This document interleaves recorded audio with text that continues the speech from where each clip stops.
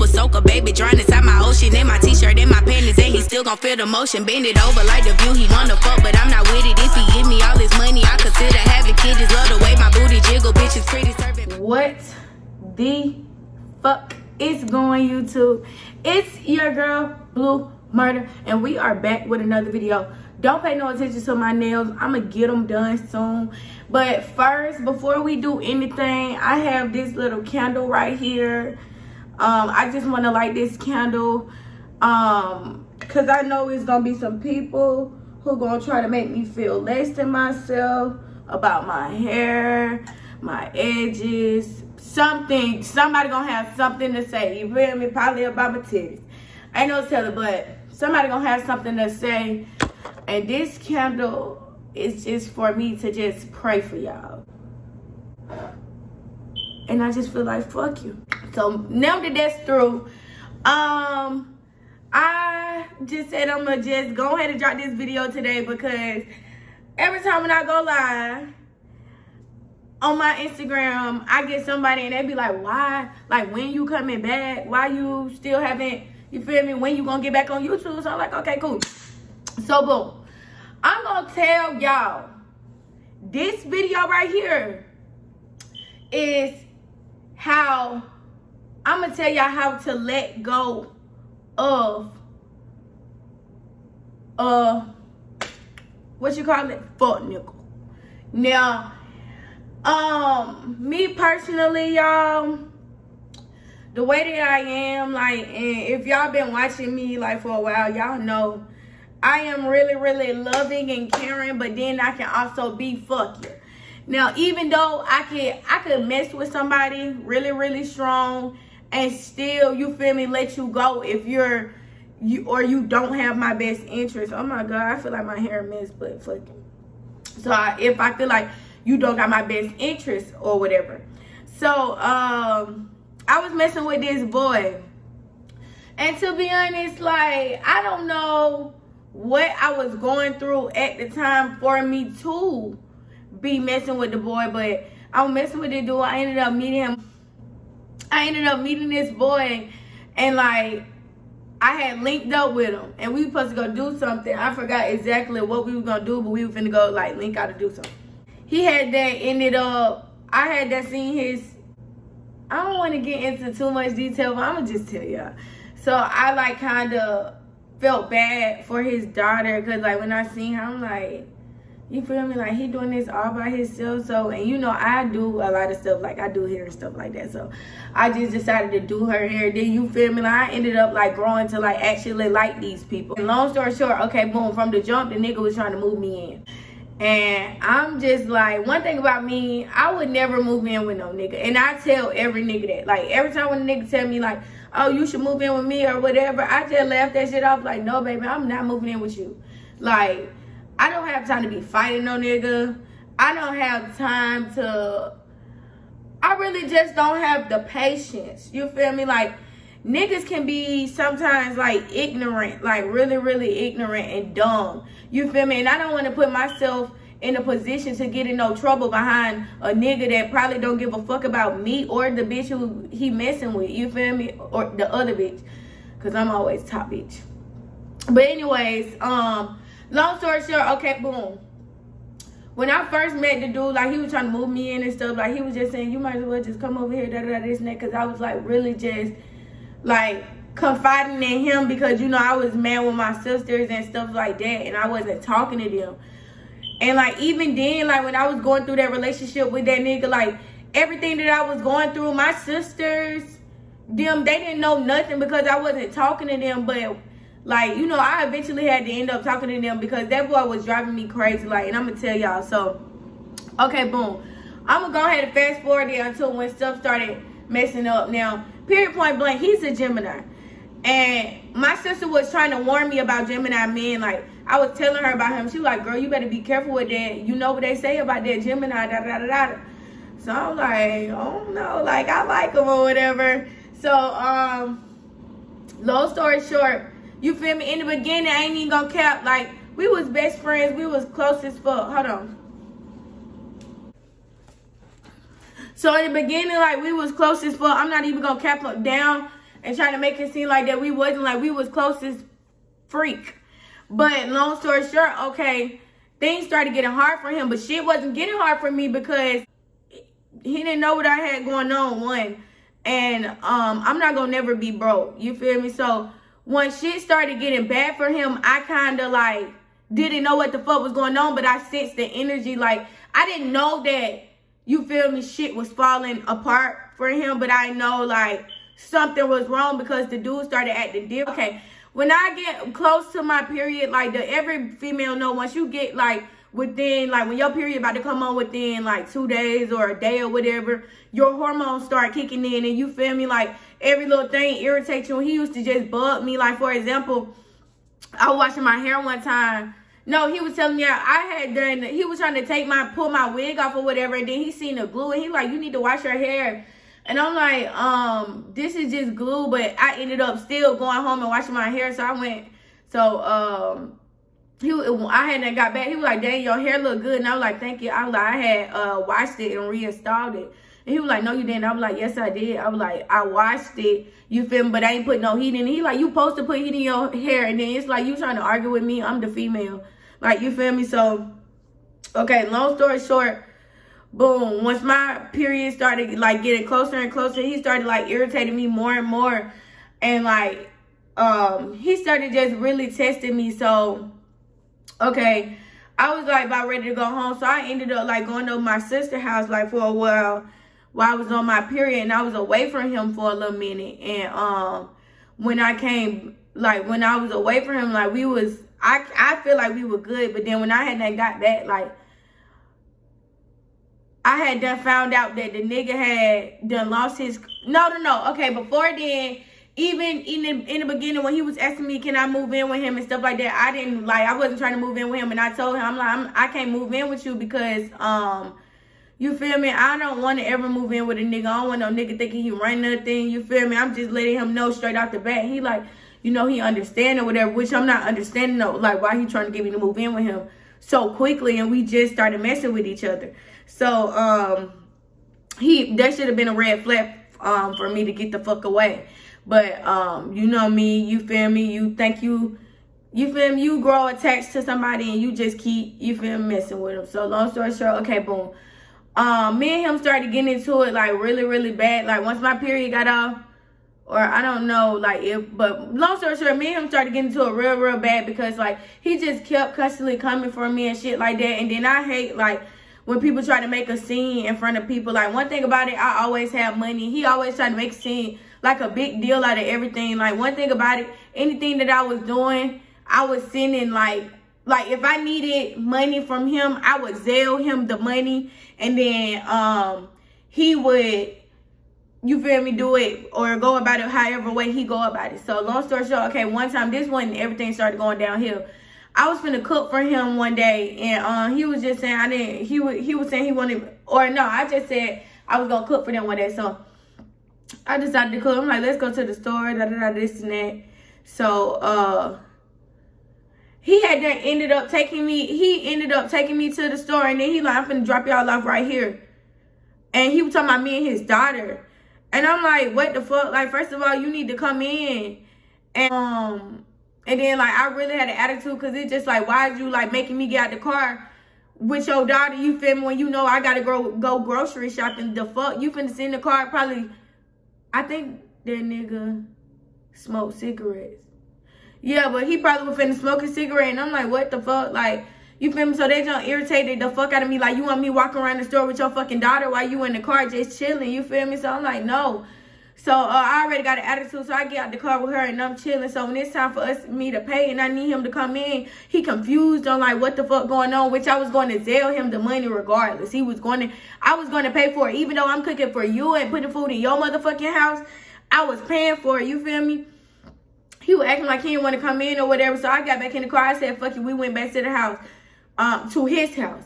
So then shit started going left from there, and then I went over there and I tried to cook. I tried to cook again. So this particular time, we all got out and we went in the store or whatever. So he already knew I was going to Zelle. This nigga knew I didn't have a card when I first started messing with him because I had lost my card. So I was Zelling him my money. and you feel me, he was getting it for me, or you feel me, going to Family Dollar or doing whatever I needed him to do. So he was like, once we had then got to the checkout, after I had then got finished grocery shopping or whatever, I was like, use your card. He was like, you trying to make a fucking scene, like, oh, you over here, this and that, coming in here doing this and that, and you ain't. And I'm like, boy, I was going to sell you the money. Like, you're doing too fucking much. You need to calm the fuck down. Like, I hate when niggas like make scenes. You feel me? Don't make no scene, nigga. Wait till we get in the car at least. Like, don't ever try to do no shit like that. Cause now I'm feeling like you broke, and now I'm feeling like I made a mistake, like messing with you, like, and not even, you feel me? Oh no, like sadiddy shit. But for real, like, don't ever pull no shit like that. Cause nigga, you know I got money. Period. If I had my car, bitch, I would have came here by my damn self. You ain't your child could have stayed in the car. The fuck? I don't like, and that's what I'm saying. Niggas really will take you there for real. So, okay, long story short. Boom. After that, a little after that, him and I said I'm gonna go take his daughter and my nephew. I just said I'm gonna take his daughter swimming. So then a little after that, I came back and I said I'm gonna take my nephew swimming. And he got a lot of animosity for towards my nephew. Like, anytime my nephew around or whatever, like, he always got something smart to say. You feel me? And I'm not with that. Like, I'm really protective over my people, and my nephew, he not even old enough to really, like, say what the fuck he really want to say. So I'm like, like, you know, I'm always defend my people, especially if his mama not around or his people not around.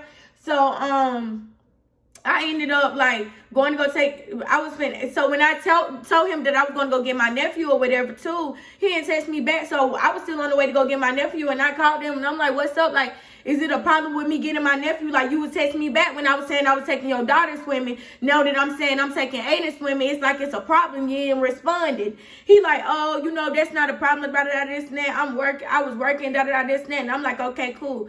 So once my nephew get, like, to his house or whatever, when we get back, I'm really just keeping my nephew's trailer behind me, because I don't want a nigga to be able to say my nephew did anything, like nothing, because I'm making sure that I'm watching mine. Like, you ain't even finna be able to say nothing about him. So long story short, okay, the way that I nurture my nephew ain't finna be just, like, he ain't finna be just this hardcore, you feel me, little boy. I sing to him when he go to sleep. I play him Rain, you feel me? I hold my nephew the fuck. I don't, you feel me, just be trying to just brush him off, you feel me, all that rough shit all the time, like, you feel me?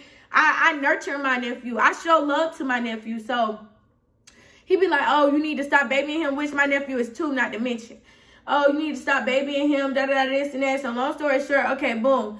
He had then lost his car, which, not to mention, I helped him get, like, I was one of the first people who gave him some money to put towards his car. All his family wouldn't do nothing for him. I gave him the money to put towards his car. So in the midst of all of that going on, he had that came home, and me and him had already got into it. Like, he was saying, like, some really hurtful stuff to me. And I was just laying down with my nephew, and we were finna lay down, because I was like, I was finna leave in the morning. Like, I was finna dip. So after that, like, we got into it real bad. And he was just saying, like, I'm just a babysitter for my fucking sister, which this is my nephew. I helped raise my nephew, so this basically my fucking child too. Like, don't ever disrespect me. I felt like I got a lot of disrespect from that nigga, like, out of all the shit I was doing, you feel me? And you feel me? You feel me? You don't do people like that. So long story short, okay, boom. Okay. Going towards the end of the relationship, I ended up leaving. I was just saying, fuck it. I said, I got really tired, like, of that boy, like, kind of, like, down in me. Like, anytime anything would rap, he would, like, laugh about, you feel me, like, clown. And I'm telling you, I'm taking it serious, like, and you taking me as a joke, you feel me? And that shit, like, is really hurtful. And it was like I grew to love the nigga, you feel me? So it just, like, it was just really just a slap in the face. And it's just like, damn, like, Bree, you fucked up again. This is another, like, lame nigga that you could have just avoided. You feel me? So I ended up, I'm finna get my shit together. I ended up going home. I applied for me a new apartment. And I just said I'm finna get my life together. But I left some stuff in his house. I had to beg him to give me some stuff, get my stuff from his house. And then, like, when he was begging me to come back, like, oh, please, like, I promise I'm gonna make it up to you. I'm gonna make it up to you.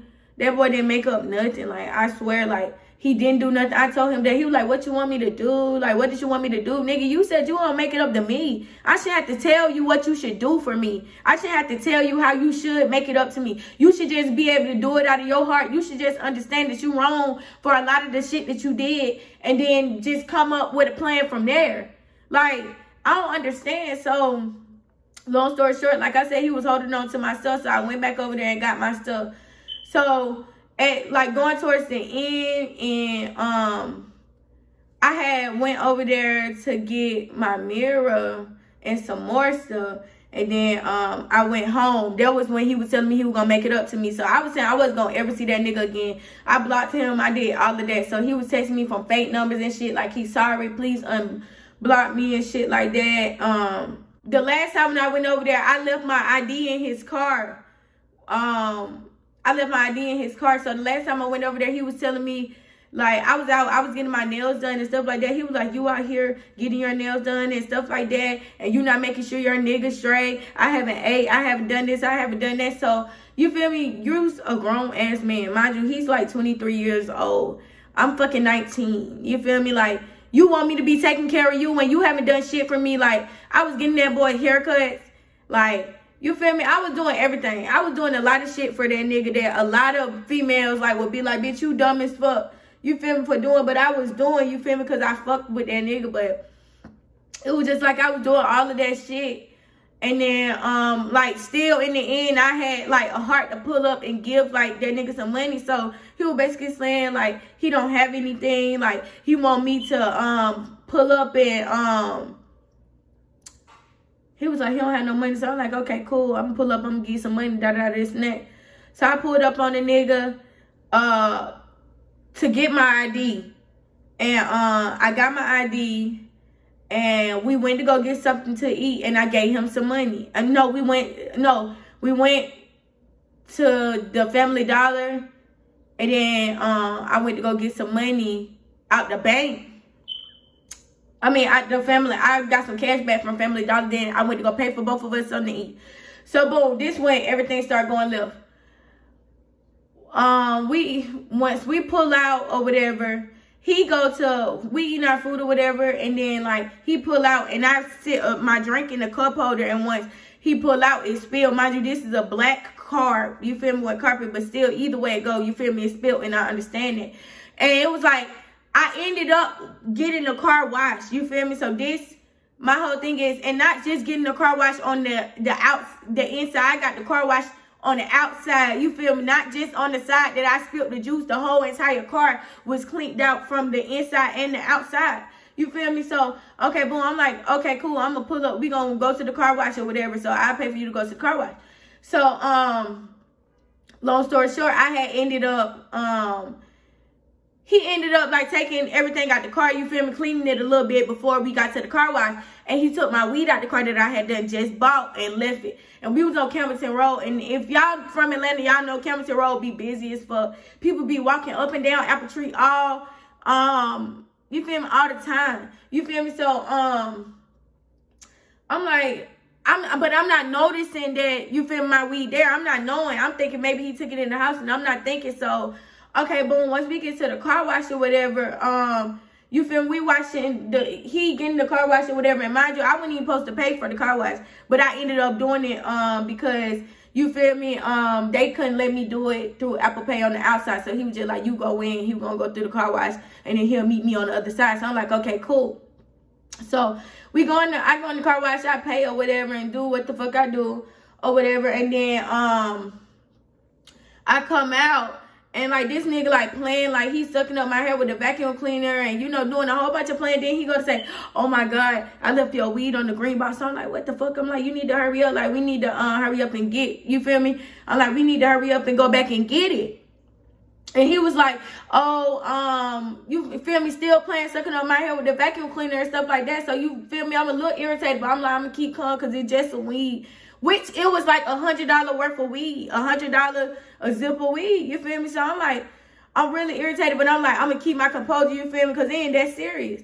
So, he was playing or whatever. So once he finally get done, I lock him out the car, which I didn't lock him out the car for not even 10 seconds. He started making a fucking scene, blowing the fuck up. So I hurry up and unlock the door, not because I'm scared and then like that. Oh God, it was just, you're making a scene. And I know some people here, like, don't fucking do that. Like, that's embarrassing. Like, so he gonna making a scene. So I let him in the car, whatever. So he going off like, I hate fucking with y'all little childish ass little hoes, you know, this and that, just going up on me or whatever. And I'm like, I don't understand. Like, you just sucking up my hair in this nasty ass vacuum cleaner, but now I'm a childish ass bitch for lock you out the car. No more than what, 20 seconds? You went out the car for no more than 20 seconds. So he started going up. So his brother from jail started calling. He still, so he answering the call, you know, still going on his rampage. He fucking around and called me a bitch. I said, boy, fuck you and your brother, the fuck. He talking about, oh, he was like, I'm gonna call you back. He talking about, oh, you's a disrespectful ass. No, he said, oh, you's a disrespectful. He was like, bro, I'm gonna call you back. Or I don't know if he said I'm a disrespectful ass bitch. While his brother was on the phone, he was like, you's a disrespectful ass bitch. He was like, you ain't, he was like, I'm gonna get me a white hoe, this and that. I'm like, boy, I will punch you in your face. He was like, ugly ass bitch. Don't, he was like, I will beat the fuck. He was like, I will punch you dead in your motherfucking face. And I swear to God, y'all, that time right there, I done had abusive relationships. I done had, like, all type of crazy shit happen.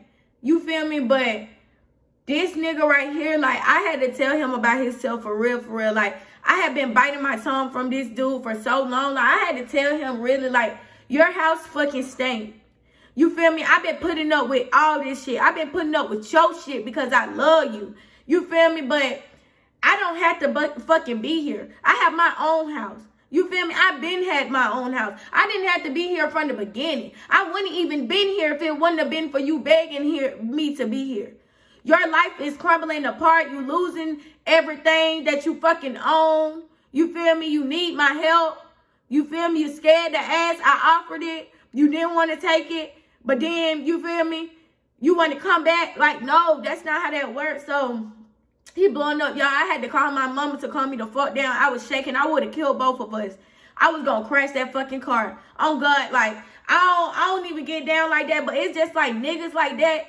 You got to, like, really watch out for it because I swear to God, I think I had an anxiety attack. I had to call my mama on the phone. I'm like, mama, just talk to me. I'm crying hard as fuck. And he, like, really just fucking with me while I'm on the phone with my mama. Like, oh, you just you a fucking, baby, the fuck, you gotta call your mama, this and that, but I don't give a fuck, bitch. I'ma call my mama, because if I don't call my mama, if my mama don't remain on this motherfucking phone, me and you gonna be on the motherfucking news today. A double motherfucking homicide.